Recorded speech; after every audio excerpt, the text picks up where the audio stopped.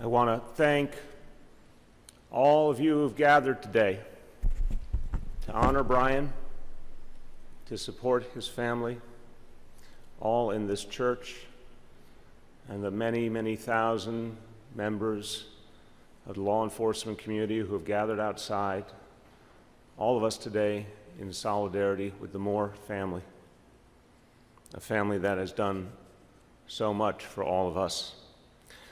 I want to acknowledge and thank the leadership of the NYPD, Commissioner Bratton, First Deputy Commissioner Tucker, Chief of Department O'Neill. I want to thank Monsignor Romano and all the clergy who are present, all the family, the friends, the neighbors of Officer Moore who've come for this day. I want to acknowledge and thank our brothers and sisters in labor, all the elected officials, all the community leaders here. We're all gathered in one purpose: to mourn the loss of a great man, a young man, but a very great man, Officer Brian Moore. And we all are heartbroken, as are the people of our city. Brian Moore dedicated his life to protecting all of us. He gave what President Abraham Lincoln called the last full measure of devotion to that cause. Our hearts today are heavy, and our hearts are with the Moore family, with Brian's father, Raymond, his mother, Irene, his sister, Christine, all of the members of his family, but also all the members of his extended family of the NYPD, and particularly with the men and women of the 105 precinct who he served with over these past 5 years. Brian Moore represented the best of New York City. He was brave, for sure, but his bravery was matched by his compassion. And he came by it through his family. It's in his DNA, from a family so devoted to the NYPD. His father and uncle, both retired sergeants. As 3 cousins, police officers, 1 in the NYPD, 2 in police forces in Long Island. Brian looked up to his father in every way and sought to emulate him, and did a fine job. And not just in something as important as patrolling the streets and keeping us safe. In other matters as well, Brian took after his father and was a devout Baltimore Orioles fan like him. And Raymond, I want to say, I admire your choice to bring up your son supporting a different team in the American League East. I think it was one of the many reasons your son had the tremendous character that he has.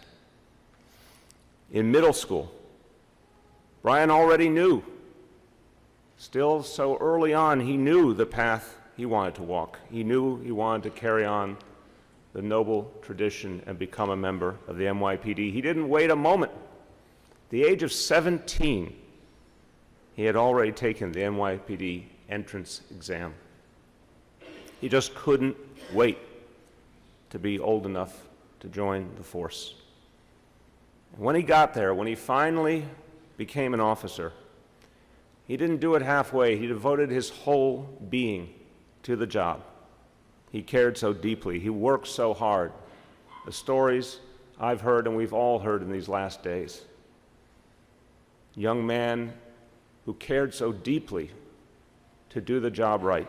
He learned quickly. He was constantly asking questions. It became clear to many he was a rising star. In a few short years, he had made it to the elite anti-crime unit.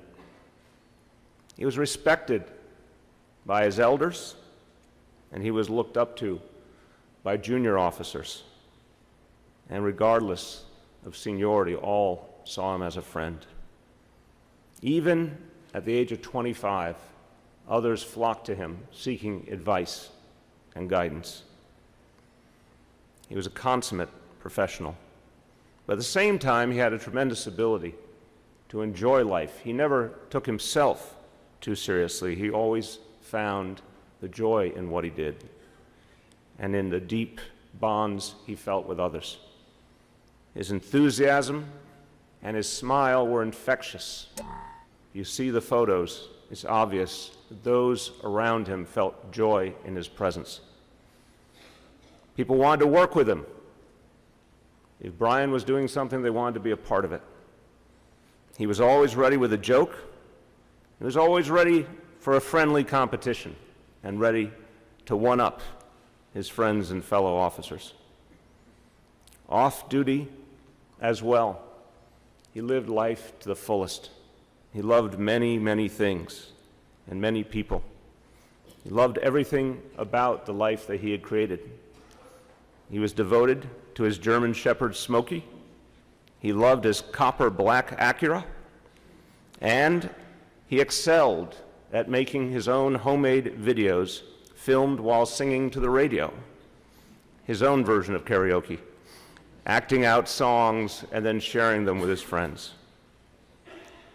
All those things mattered so much to him, his work, the things he loved to do, but nothing mattered more than his family.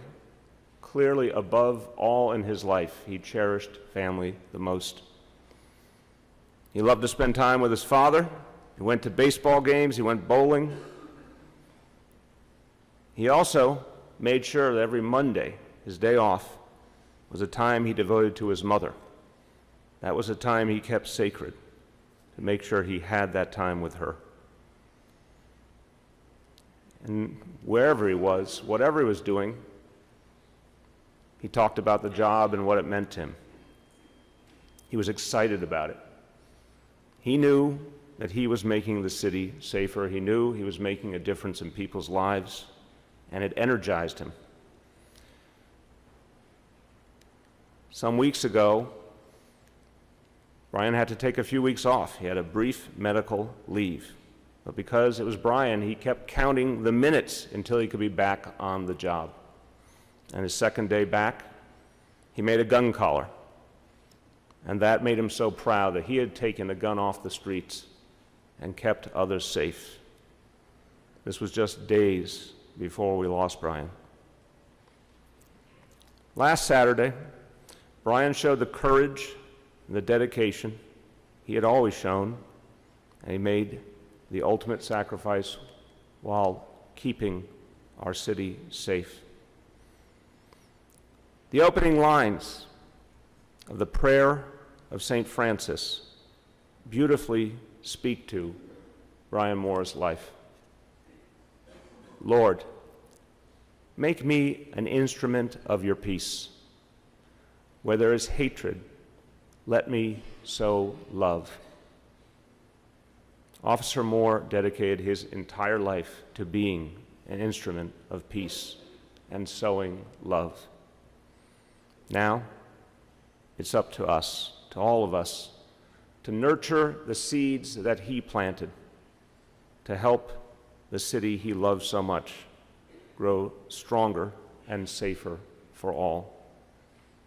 That's what he would want, and that's what we will do in his memory. May God bless Officer Moore and all who loved him.